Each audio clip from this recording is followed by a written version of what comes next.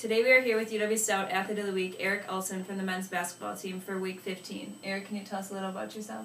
In my senior year, graduating in May, major is business administration, and from Buffalo, Minnesota. And what would you like to do with your major? I really like finance, so something of a financial analyst or things of that nature. Congratulations on becoming Stout's all-time career assist leader. What does this honor mean to you? It means a lot. I take a great pride in getting assists and setting my teammates up in positions to score. I play with a lot of great scorers that made my job easy because they're the ones putting the basketball in the bucket. Do you like to make a nice pass for an assist or a nice bucket, and why? Definitely a nice pass. You take a great sense of pride when you thread the needle or set a teammate up for a score. How big were these 2 wins this last week for the team's confidence?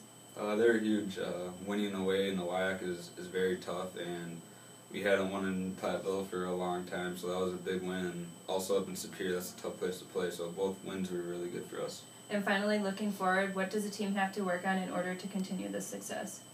I'd say half-court defense. We're pretty good at it right now, but we could be really, really good at it. And no matter what the game is, as long as we have our defense, we know we'll be in it. So just working on our half-court defense. All right, thanks so much and congrats. Thank you.